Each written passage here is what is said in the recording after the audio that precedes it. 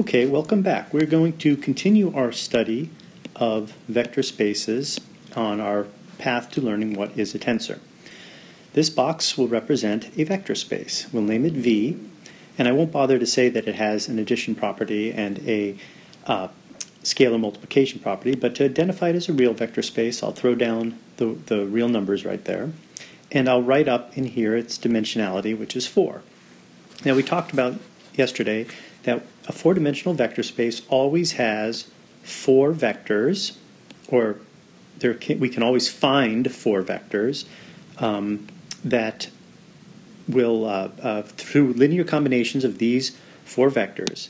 These 4 vectors combined linearly through the real numbers using the multiplication property of scalars and the vector addition property can produce any other vector in the vector space. So if there's a vector in the vector space called M, we can always write it as a real number times W with the vector addition property of a real number times V with the vector addition property of the real number times P plus a vector addition property of the real number times Q, where W, V, P, and Q are vectors that are elements of the vector space, and A, B, C, and D are real numbers drawn from the bucket of scalars, which in this case are real scalars.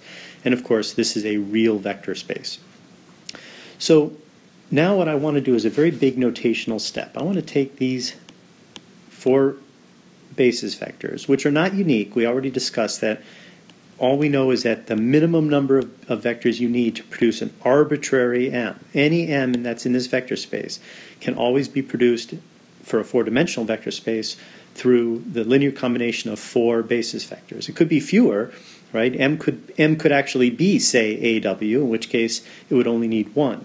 But that would be a special M, right? To pick any M, an arbitrary M, you need all 4. So what we're now going to do is we're going to say, let's assume a basis exists. Let's identify one particular basis of this set. That's an arbitrary choice because there's an infinite number of possibilities for basis vectors. But we're going to have to pick one because we kind of want to work with the vector space. And working with the vector space almost always means picking a basis. That's not always true. You can do this theory in a basis-free way, but we'll talk about that later. But right now we're going to pick a basis. And when we pick a basis, what we do is we call every member of the basis E for our notation. And E is going to represent all 4 of these vectors, but to distinguish each one, we're going to give it a subscript. So E0 will represent the first basis vector, E1 will represent the second, E2 will represent the third, and E3 will represent the fourth. And if we want to talk about the basis in general, we will talk about E sub mu. The Greek letters will go from 0, 1, 2, 3. We always start counting at 0 in the modern system. There are texts and books out there that start at 1 and go to 4. We don't do that. We start at 0, like a good computer scientist would do. So this is now our sort of representation of a basis. And we know that we can create any vector in the vector space V by using a linear combination of these 4 vectors. And the big step we took is we made the notations such that the subscript of the basis vectors is on the bottom, right? We have a subscript. I'm sorry, all subscripts are on the bottom, but we don't have a superscript, right? This is a subscript. This is huge. When we do this, this simple choice is going to percolate through our entire discussion of general relativity and entire discussion of tensors. So now the next notational step we take is we say, take an arbitrary vector A, right? A comes out of the vector space. It's an arbitrary vector. And I'm normally, to distinguish it as a vector, sometimes they're boldface in text, like that maybe. Sometimes they might have a vector symbol over the top. I kind of want to avoid the little arrow because I'm trying to get you to not think of vectors as arrows. But these are members of the vector space V. And in every case, we can break this down into our 4 basis vectors, right? That's the definition of a basis vector. So we know that it's going to be A times E0 plus B times E1 plus C times E2 plus D times E3, where now I'm asserting that A, B, C, and D are the linear combinations of these vectors appropriate to build A. But the next notational step is to do the obvious thing. Let's call these things are called these are real numbers, right? These are real numbers drawn from the real scalars that are associated with the vector space, and these are vectors that actually live in the vector space. So these real numbers, we can simplify them as well. We don't need to constantly have a new symbol for each real number. So what we do is we just say, oh, we're going to call this A0. We're going to call this component A1. We're going to call this component A2. And we're going to call this component A3, right? And our shorthand sum using the Einstein summation convention will be A mu, E mu. Now, what we've done is we've just decided that, hey, the component of the vector A in the basis E, well, the 0 component is going to always be written with the same symbol as the vector with a superscript, right? And we choose a superscript for the components.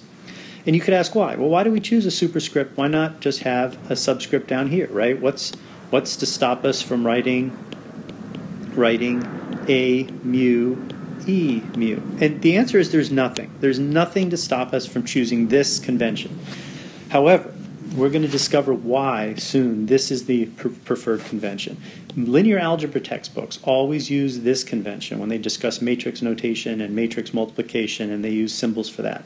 But we are not going to do that. We're not going to use this convention. This is the key convention, the Einstein summation convention. And the key point here is that we've identified a basis, which is a vector in the vector space, and we've identified the components of this vector, and that comes from the real numbers, right? Okay, so that is a huge notational step that's going to live with us forever, and we'll explain why we do the up index and down index, but just understand we sum over these, so this expression is exactly equal to that expression. Okay, so now, once we know this notation, we're going to talk about a very, very important concept now, and this is the concept of mapping, and I'll just call it maps. The idea of a map is very straightforward. We create a vector space, and you're going to see me do this kind of thing a lot, a four-dimensional vector space over the real numbers. And we create another vector space, right? And it doesn't have to have the same number of dimensions. I'll call it W. And let's just say this one has 10 dimensions, right? But we're going to make it real. We're going to make it two real vector spaces. So we have two vector spaces now. And in this vector space, I identify a basis, and I'll call it E mu.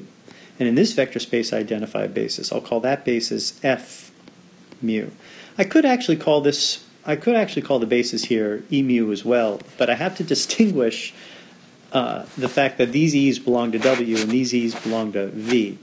So some books would literally use like a boldface V here and a boldface W here. But these are the basis vectors of U.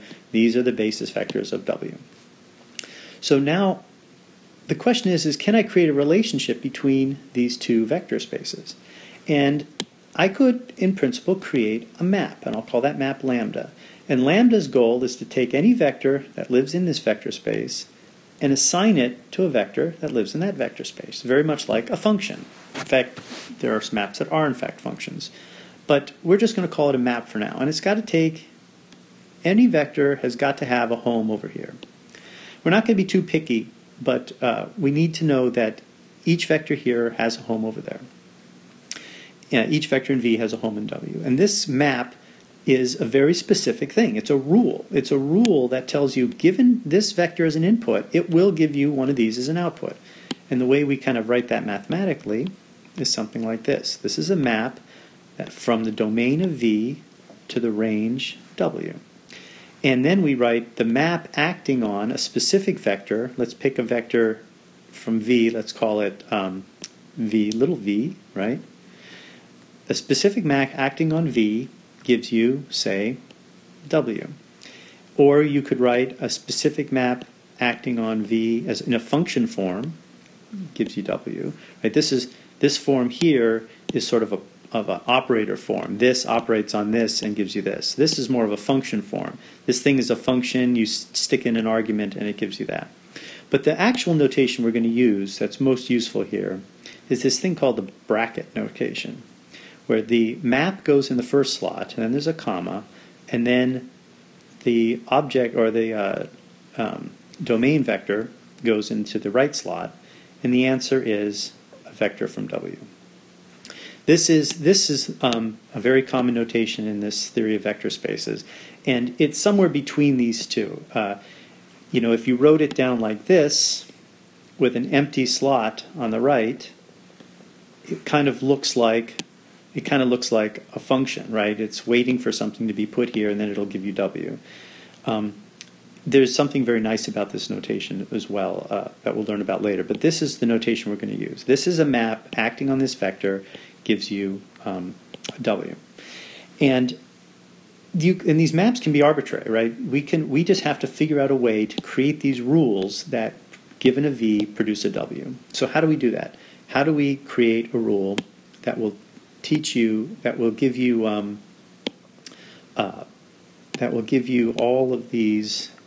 Let me just move this aside. That will actually give you these maps, or will manifest themselves as maps. So let's learn how to do that. So the rule basically is very straightforward. If I can tell you how the map acts on each basis vector, right? If I know how the map acts, I like this. You'll see that I like this operator notation, and I fall into it, even though I said that we weren't going to do it, right? I just immediately fell right into it. If I can give you these, this is not a subscript, this is a comma, right? You'll notice this bracket notation is very similar to what you see in quantum mechanics, but it's not the same thing. It is different. Do not think that this is the same thing as what you might have seen in quantum mechanics. So now, so if I can tell you what these four maps are, if I can specifically assign that map of lambda on the first basis vector gives you something, and the map of lambda on the second basis gives you something, this will tell me how the map works on every vector in the vector space. And the reason is because these are linear maps, and I'll show you in a moment. But I can pick this arbitrarily, right? I can now do whatever I want. I can say, oh, this is 3f1 plus 2f4 plus f10. I can say this is pi times f, which one haven't I used? 3 plus e to the 17th power of f0. And I can say that this one, oh, this one just equals f2. That one's very simple, say. And then this one, you know, whatever whims or fancy I have for the last one, let's take the odd ones, f3 plus f5 plus f7 plus f9, right? This is completely whimsical choice, right? I can choose anything I want. But once I know those, I can lean on the fact that the maps we're interested in are linear.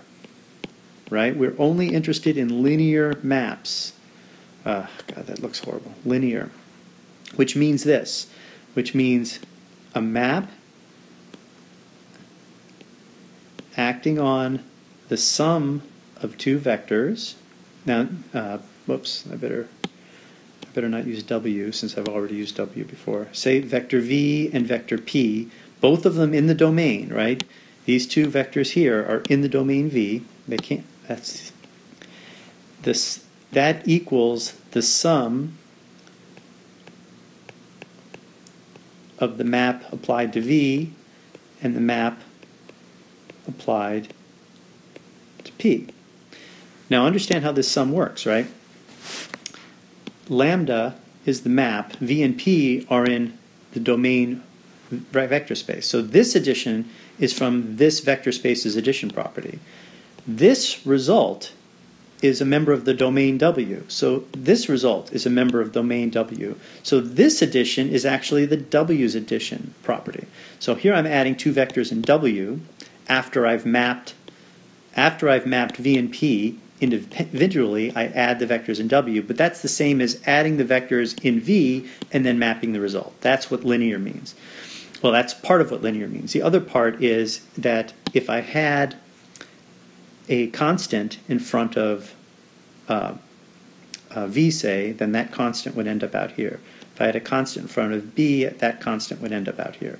And that's just now that becomes the real number from the real vector space for the real number, or the scalar multiplication property in W, the scalar multiplication property in W. So here I use the scalar multiplication property in V, the scalar multiplication property in V, then I add the two vectors using the addition property in V. I can do everything in W and execute the map to get two vectors in W, do the scalar multiplication property in W, and then add them together. So that is how maps are defined. And and once you create this map, you can create it arbitrarily, but that you define it based on its based on the basis. Once you create a map for the basis, you can map anything. And the reason you can do that is because I will now shrink this up. Whoops. The reason you can do that, of course, is because an arbitrary vector from V, remember here's our two vector spaces, an arbitrary vector from B we call A, and that equals A mu E mu. So the map we're calling lambda. So lambda acting on A equals, lambda acting on A equals lambda acting on A mu E mu.